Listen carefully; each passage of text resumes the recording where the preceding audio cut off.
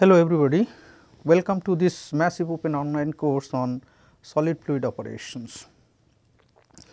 So, today we will start another module that is called the separation of particulate materials by different methods. So, in this lecture today we will try to discuss about the separation of particles by screening. There are several other methods which are available to separate the particulate materials, whether it is coarser or finer. According to that size, the particulate materials is being separated by different techniques. And also there are several equipments that are available by which you can segregate or separate those particulate materials, either in from the effluent of that industry through some duct from the industrial outlet, or the particulate materials which are available in open air or atmosphere, and also those particles how to separate. Also in laboratory scale, sometimes you have to separate the materials based on their size, and how to do that you will be knowing about those techniques here in this module. So, today we will discuss about that separation of particles by screening. Here in this lecture, what is the screening and what are the standard equipment that is available for the screening, and what is the efficiency or effectiveness of the screen or sieve, that will be discussed. So, what is the screening? Basically, it is a method for the separation of particles according to size. You will see that in industrial screening, the solids are dropped or thrown against a screening surface.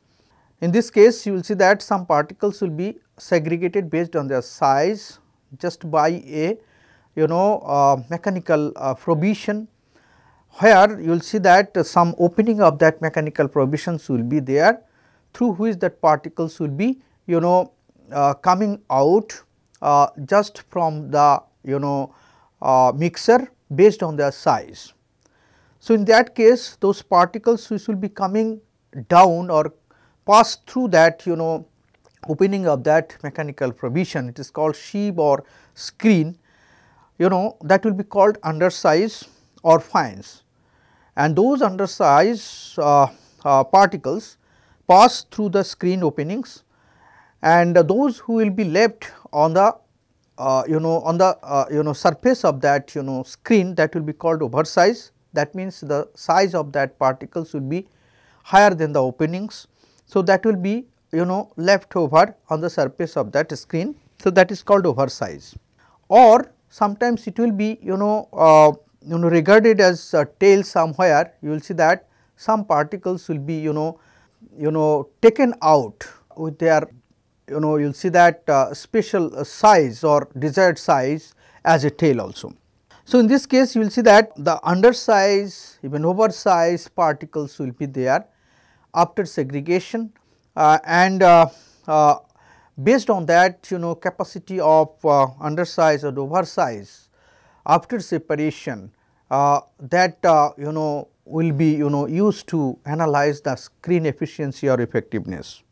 And a single screen that separates that solid mixture into two fractions of these then undersize and oversize particles there. Okay. And you will see that from that feed mixer you will get these undersize and oversize particles at a particular fraction of a specific material, and those specific material concentration or fractions, that will be used to analyze that effectiveness or efficiency of the screen, or you can say that separating devices. So, in this case screening generally special terms that is being used in a laboratory scale operation, and that is called screen or sieve, you can say that. Here in this slide a picture is shown that here different sizes of screen are shown here. you will see that this screen actually is categorized based on the number of openings of the screen. Now, here if you are having the more number of openings, that means there the size of the openings will be small, whereas if you are having bigger size opening, that means here number of openings will be less. So, accordingly that number of size of openings, number of openings and size of the openings based on which that screen or sheaves are categorized. There are different sizes screen or sheaves are available. Okay. So, based on which you can get the different sizes particles after being operated by this screen. So, material passed through a series of screen of different sizes is separated into sized fraction. Here you will see that standard screen, if you are talking about a standard screen, here you will see that the screen will have different meshes. You will see that will be called as mesh number. Here 4, 6, 8, 10, 14, 20, 28, 35, 48, 65, 100, 150 and 200 like this. This is the mesh, and this mesh will have certain opening size. So, based on that opening size, what will be the number of openings, that also can be obtained. So, in this case if you are having that mesh number 4, in this case the screen opening will be of size 4.699 millimeter. Similarly, if you are increasing that mesh number, you will see that 4 to suppose 200, in that case the opening size of that mesh will be reduced. So, at the higher here up to 200, if you are considering, this is the standard screens mesh number or screen size in the laboratory scale.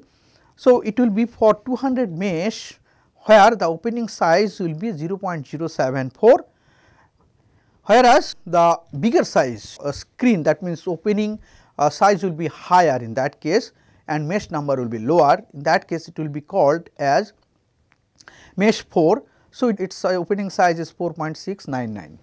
In that case, accordingly you will see that if you are using these different meshes with those different opening sizes, and if you use these different meshes for segregating the particles based on their size, you will see that if you have suppose certain amount of feed mixer which will be segregated based on their sizes with those mesh, then according to that opening size the particles will be segregating. Okay. That means the opening of that size, based on their size, the particles will be going downward or pass through as per their opening size. So, here those who are passing through that opening size, the what will be the mass fraction of that material which will be passing through that opening. So, that is actually expressed by xi, and if you consider that cumulative weight of that mass fraction, that can be calculated in this way. So, initially you will see that if you are using that mass fraction of that certain material, where you will see that all the particles will be above that opening size of 4.699. That means you will say that no materials will be passed through that mesh of mesh number 4 which have the opening size of 4.699. So, in that case the mass fraction will be 0 there. Whereas, if you allow it through that mesh number 6, you will see that the opening size of 3.327, you will see that some amount of materials will pass through whose have the size around 3.327 millimeter, and those materials will have the mass fraction of 0.0251. Similarly, for other meshes, you will see that if you use all the meshes, you will see that up to a certain mesh number, you will see that all the particles will be coming through, no particles will be remain on the screen. So, in that case you will see that at the you will see that they are the 200 mesh, that the mass fractions will be around 0.0031. So, in this case you will see that this mass fraction will be depending on that opening of the screen size and accordingly that you can have a correlation for this, like this xi will be equal to 0.336 into e to the power minus dpi minus 1.572 whole square divided by 0.621. So, from this correlation you can easily calculate what will be the mass fraction of that materials after segregation. And also you can make a correlation for the screen opening as dpi, that will be equal to depending on that mesh number, which will be correlated by this equation. So, what will be the screen opening, and if you have that mesh number, then you will be able to calculate what will be the screen opening size.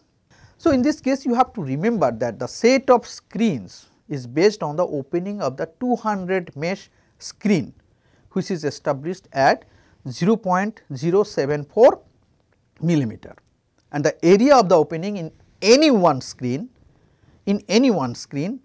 is the series, you can say, is exactly twice that of the openings in the next smaller screen. What does it mean? That here what is the area of opening in any one screen? Any one screen, suppose this one, this is your opening of this screen.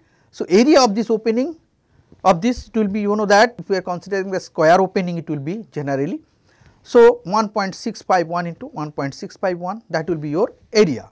So, this area in this series is exactly twice that of the opening in the next smaller screening.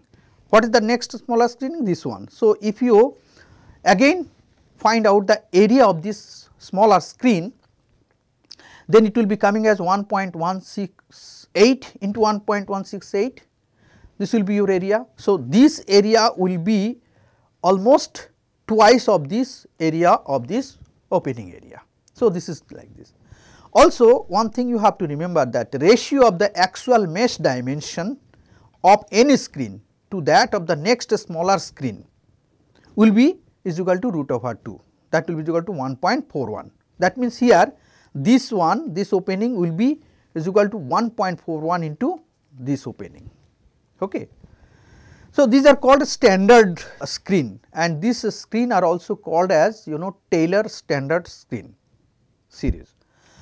And the most common modern sheaves are in size such that the ratio of the adjacent sheaf sizes is the 4th root of 2.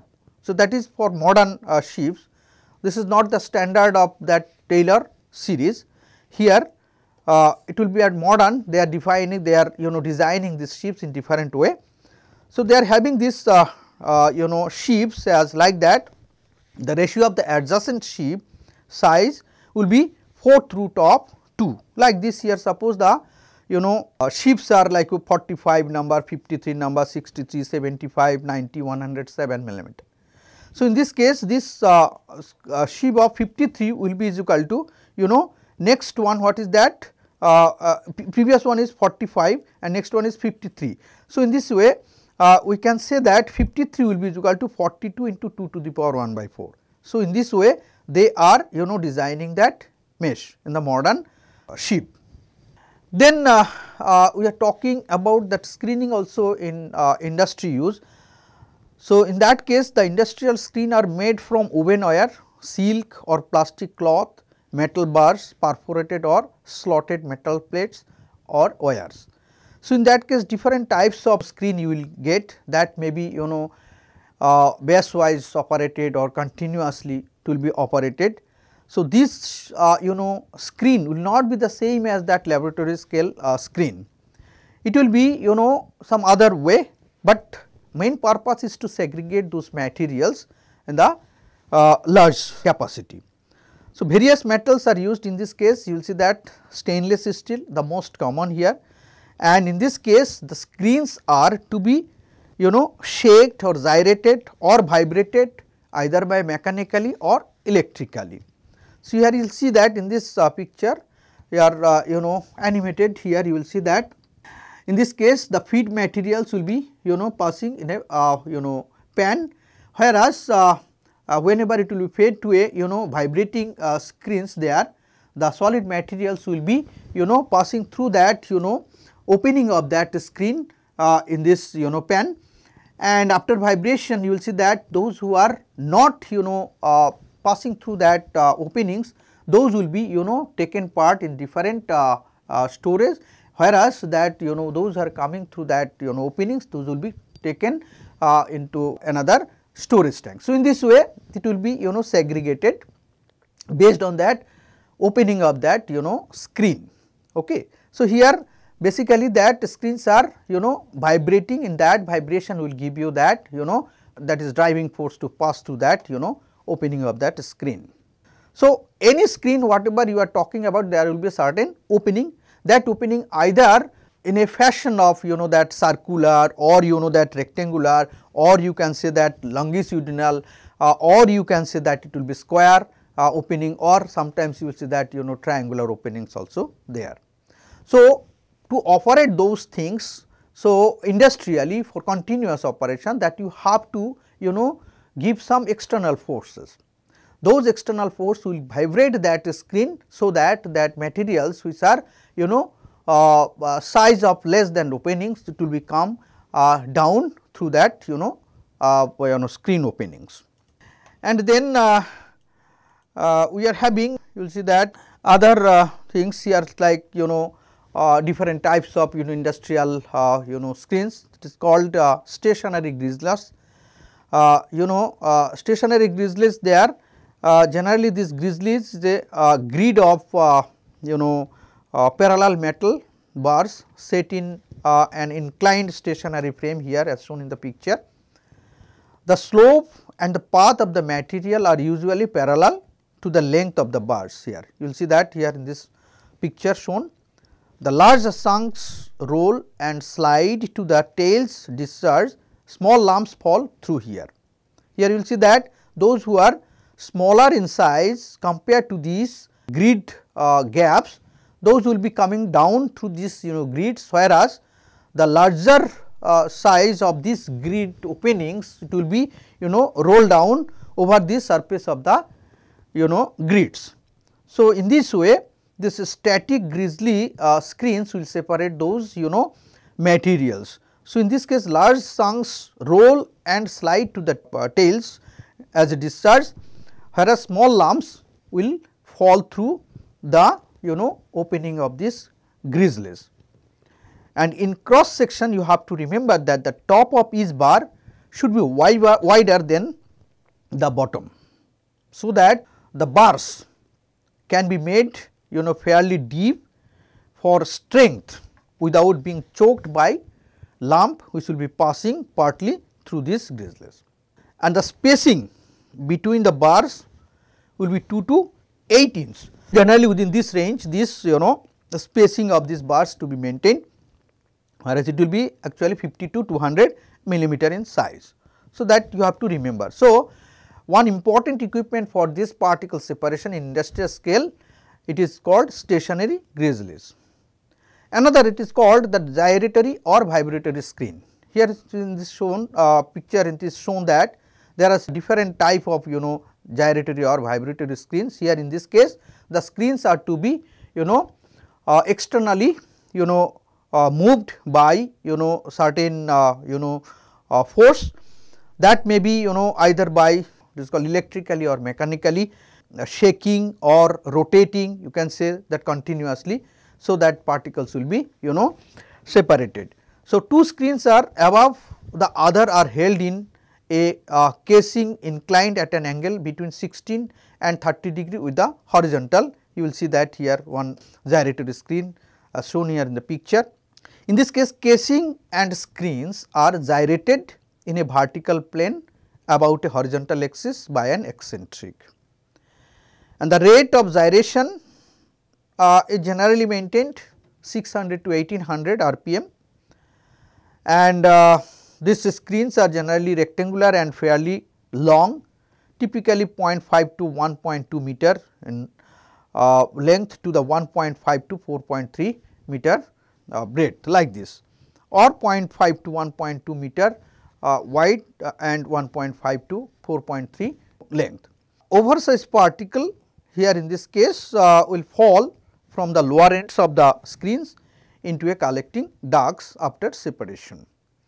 So, in this way you can have this segregation of this material or separation of the materials based on their size, either by static or continuous or gyratory vibratory screen.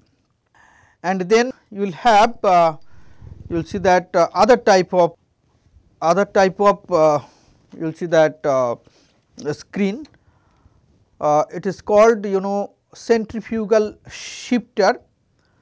In this case the screen is a horizontal cylinder of woven metal or plastic. The high speed helical paddles on a central shaft that will impel the solids against the inside of the stationary screen as shown in the picture. You will see that, and in this case fine pass through that screen, whereas oversize is conveyed to the discharge port by this equipment. So, here it is called centrifugal shifter. So, basically what is that?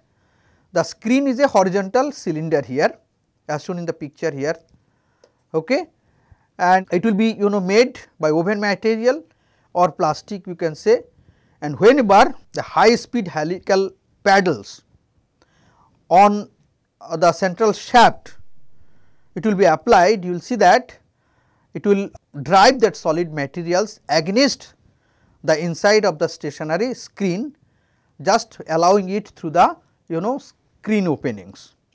So, during that operation the fines will pass through that screen openings, and whereas that oversized materials will remain inside that cylinder and it will be taken out through the discharge port.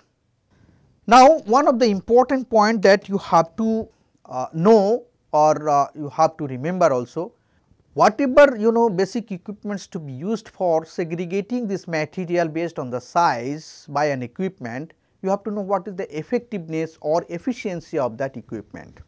That screen effectiveness or efficiency, that will be defined based on that measure of the success of the screen. That means what degree of separation will be there for a specific material by that equipment. So, that efficiency of the screens depends on that size of the material, as well as you can say that type of materials, whether it will be very dried or sticky, and also it depends on that interaction of the particles inside that equipment. So, the screen effectiveness, that you have to know what is exactly that and how you can estimate that screen efficiency or effectiveness. Okay. So, it is basically a measure of the success of the screen in closely separating that material, suppose type A and type B, which is in a mixer, and if the screen functions perfectly, then you can say that all the material, suppose type A, would be in the overflow and all the material B would be in the underflow. That means, if a mixer of A and B you are getting, then you are going to separate this material A and B by a certain equipment of that screen, as a screen. So, screen efficiency will be depending on that. If the screen effectiveness will be perfect or 100% efficiency, it will give you if you are having all the A type particles in the undersize, whereas that all the B materials will be in the oversize or undersize according to that size, its size. So, perfectly operated or efficient screen, that will give you the complete separation of that category of the material. Okay. So, here you will see that, let us consider one screen like this as shown here diagram. This is a screen of that equipment through which that particles will be passed through, and some particles which are having that bigger sizes of this screen opening will retain on that screen, that will be as overflow, whereas the particles which will be coming down through the screen, that will be regarded as a underflow, and the feed material will be a mixture of overflow and underflow materials. So, whenever feed material pass through this screen, that screen either operated by mechanically by shaking or electrically by shaking, you will see that the materials will be passed through that screen opening. Those who have the smaller size compared to that screen opening, it will be coming downward as a underflow material, whereas the bigger size materials compared to that size opening, that will be coming out as a overflow. So, we can give a name of this, suppose feed material as F amount and overflow materials will be coming as a D amount and underflow will be as a B amount. So, we can say that with those concept of this overflowing and underflowing materials from this feed material by this screening operation, we can do a simple material balance to assess those to assess this screen efficiency or effectiveness. So, if we do that simple material balance for materials of say oversize as A and undersize as B, you can say that can be done over a screen to calculate the effectiveness or efficiency of the screen. Now, if we consider that F is equal to mass of flow rate of the feed, D is the mass of flow rate of overflow and B is the mass flow rate of underflow. Now, if we consider that A is the material which is to be separated from the mixer. If we consider that tag or that specific materials, let it be A type. So, if we have that mass fraction as XAF of that material A in the feed and XAD is the mass fraction of the material A in the overflow and mass fraction of the material A as XAB in the underflow streams. Also, the remaining fraction, that means we can say that 1 minus XAF, 1 minus XAD, 1 minus XAB, that respectively in the feed, overflow and underflow will be there. Okay. So, mass fraction of material B, we can say that it will be in that respective feed, overflow and underflow. Now, if we consider the total balance, then we can see that here feed material, that will be equal to summation of that underflow and overflow, or you can write here F will be equal to D plus B in equation number 1. And if we consider the balance of only material A, so in that case in the feed mixture the amount of A will be equal to F into XAF, and in the underflow the feed material of A will be equal to B into XAB, and in the overflow in the D amount, then it will be for that A material it will be D into XAD. So, we can say that for this material A balance, so it will be F XAF, that will be equal to D into XAD plus B into XAB.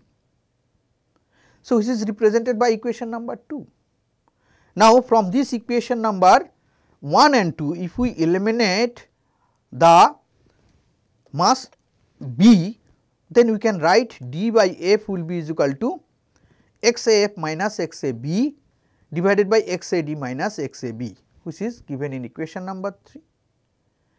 Similarly, if we eliminate D, we can write this equation as B by F, that will be equal to XAD minus XAF by XAD minus XAB, which is given in equation number 4. Now, we have to assess that screen effectiveness or efficiency based on that amount of that oversize and undersize material. Now, the effectiveness or screen efficiency either based on material A or B, which can be defined as EA or EB. EA is basically the effectiveness or screen efficiency based on material A. So, EA will be equal to amount of oversized material A in the overflow divided by amount of A type material entering with the feed. So, those can be defined by this. So, what is the amount of oversized material A in the overflow? That will be D into XAD, and in the feed that is entering to that screen, that will be F into XAF. So, DXAD by FXAB, that will be is equal to screen efficiency based on the material A. Similarly, the effectiveness based on the material B, it will be based on that amount of undersized material B in the underflow divided by amount of B entering with the feed, that will be is equal to Bxb, B divided by Fxbf. So, it will be is equal to B from that material balance, it will be equal to B into 1 minus Xab divided by F into 1 minus Xaf. So, that will be given that is given in equation number 6. So, screen effectiveness or efficiency can be assessed based on that type of material. So, overall effectiveness, what will be that? The overall effectiveness can be defined as that E overall, that will be Ea into Eb, that means individual effectiveness based on that individual amount of that material A and B, then multiplying those or product of this individual efficiency based on that individual material, then the overall efficiency can be calculated as Ea into Eb. So, after substitution of Ea and Eb, then we are getting this equation number 7 as D into B into Xad into 1 minus Xad divided by F square Xaf into 1 minus Xaf after substitution and simplifying. Now, if you substitute this value of D by F and B by F in this equation number 7 from the equation number 3 and 4 that earlier we have got in this mass balance equation D by F and B by F, if we substitute here in this equation 7, then we can have this overall efficiency of the screen, which is given in equation number 8. So, in this case it depends on the mass fraction of the particular material, let it be A. So, in terms of A, you can get what will be the mass fraction of that material A in the feed, in the underflow, in the overflow, then you can easily calculate what will be the overall efficiency of the screen. Now, let us do an example with this theory of this screen effectiveness. Here it is said that a material mixture having the screen analysis, which is shown in table here, and is screened through a standard 10 mesh screen. The cumulative screen analysis of the overflow and underflow are given in table. Calculate the mass ratios of the overflow and underflow of the feed and calculate the overall effectiveness of the screen. So, here it is said that the 10 mesh it is being used, okay, and also that screening has been done through a standard screen, and for various mesh it is done also, and accordingly based on that screen opening you can say that the feed materials will be of fraction like this and overflow fractions like this and underflow fractions like this.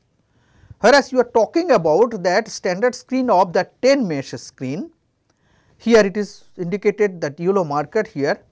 The 10 mesh screen will have that opening as 1.651 and their feed mass fraction is then 0.47, overflow mass fraction of that material A, that is 0.85, and that underflow concentration or mass fraction is 0.195.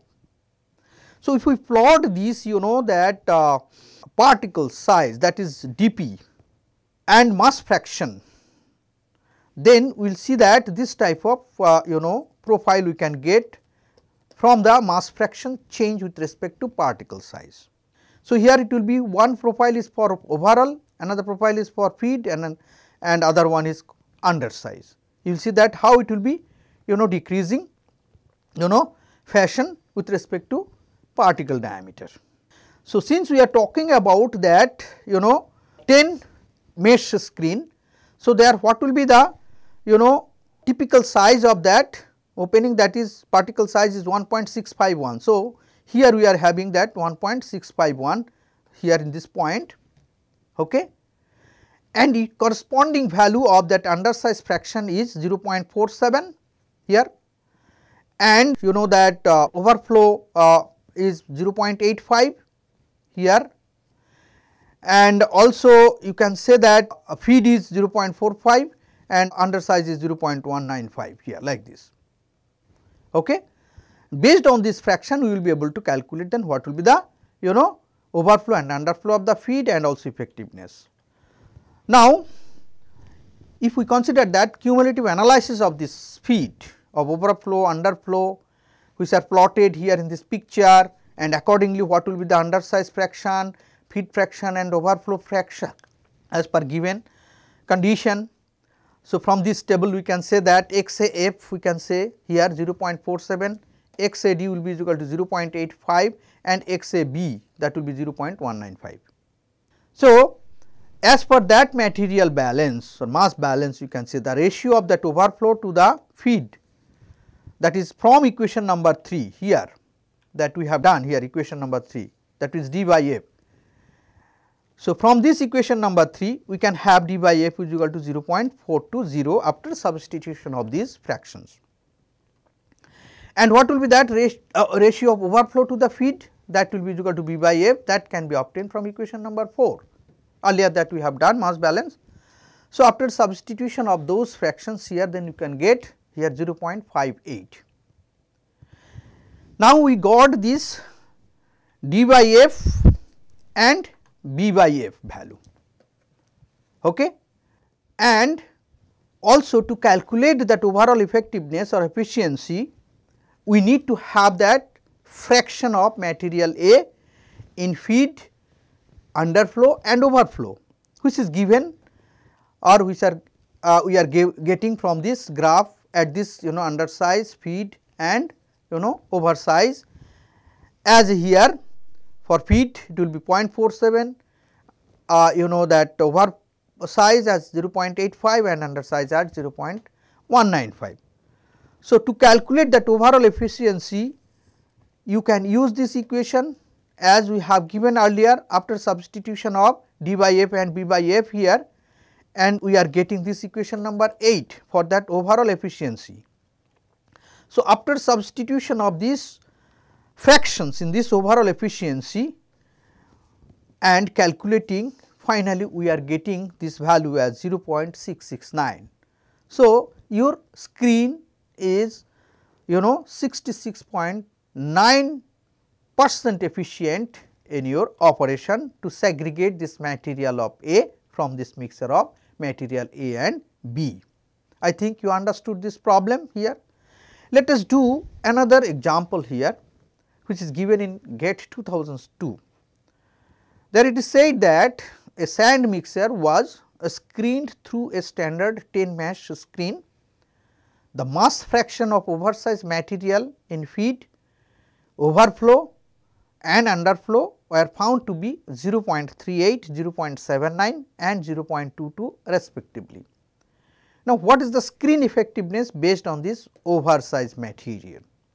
So, here it is given that what is the feed mass fraction for this oversized material, it is given 0.38. In undersize for that material, it is XID is equal to 0.79, whereas in oversize, so it is undersize is 0.22 and oversize is 0.79. Okay.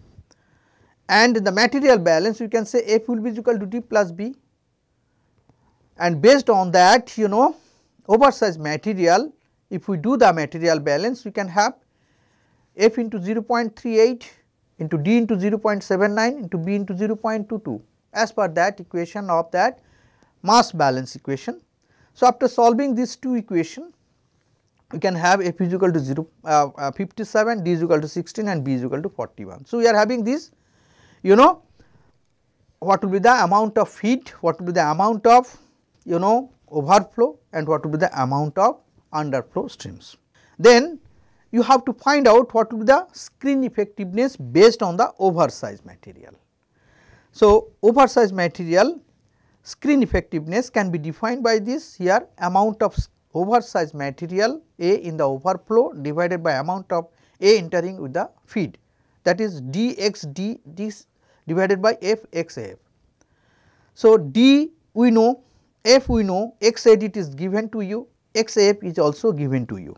D and F we have found from this material balance which is here, and after substitution of those values and calculating will give you that 0.58. So, screen effectiveness based on this oversized material, it is coming 58%. I think you understood this problem. Then you have to know that what is the capacity of that screen, how that capacity will be related to that effectiveness of the screen. So, you have to remember some point here. You will see that the capacity of the screen is measured by the mass of material that can be fed per unit time to a unit area of the screen, and this capacity and the effectiveness are basically opposite factors. To obtain maximum effectiveness, the capacity must be small, and the large capacity can be obtained only at the expense of reduction of its effectiveness. So, very important point. The capacity of a screen is controlled simply by varying the rate of feed to the unit or equipment. The effectiveness that obtained for a given capacity depends on the nature of the screening operation. So, these are some important points that you have to remember. And also you will see that the effect of mesh size on that capacitive screens. The probability of passage of the particle through a screen, that is depends on the fraction of the total surface that is represented by openings, and the ratio of the diameter of the particle to the width of the opening, and the number of contacts between the particle and the screen surface. So, these are the points, these are the factors which will affect on the probability of that passage of that specific material through the screen, and this actually will affect the capacity of the screen. Now, if you consider a series of screens of different mesh sizes, and these practical thumb rules that you have to remember. In this case, if you are having that number of openings of the screen area, you will see that this number of openings per screen area will be inversely proportional to the square of that some critical size of that screen, that is called DPC. So, this DPC is basically the size of the largest particle which just passed through the screen is taken equal to the width of the screen opening. So, that is called DPC. So, this number of openings per screen area will be inversely proportional to that square of that DPC, and the mass of one particle, that will be proportional to that cube of this DPC value, and the capacity of that screen, that in measured in mass per time, it will be proportional to the directly proportional to this size of this screen openings. Okay. So, that is called DPC. So, the capacity of screen in mass per time divided by mesh size should be constant, that you have to remember. Okay. Other things that you have to remember, capacity of actual screen, if you measure in tons per feet square hour per millimeter of that opening size, but normally ranges between 0.05 and 0.2 for grizzlies and 0.2 to 0.8 for vibrating screens. So, these 2 points also you have to remember. As the particle size reduced, the screening becomes progressively more difficult, and the capacity and effectiveness are in general low for particle sizes smaller than about 150 mesh. So, you have to remember it. Okay. So, I think you understood that the capacity of the screening, different equipment those are being used for segregating the material based on their size, what is the laboratory scale equipment, what is the industrial scale equipments which are being used for that separation of the material based on the size, and how to analyze that efficiency of the size from the material balance of overflow, underflow and the feed size material. You can easily assess it based on that. More about this separation of that materials, where you will see that very fine particulate materials will be taken care. In that case, how that separation can be done and what are those suitable equipment for separation of very fine particulate materials which are existing in atmosphere, as well as that outlet of that industrial effluent, and what are the very fine particulate materials of different categories are coming out and how to segregate those materials, that will be discussed in the successive lecture. In the next lecture, we will try to understand that how particulate material can be separated by gravity chamber, and also what would be the mechanism of that separation of those particulate material, those are very fine in size. So, thank you for giving your attention. Have a nice day.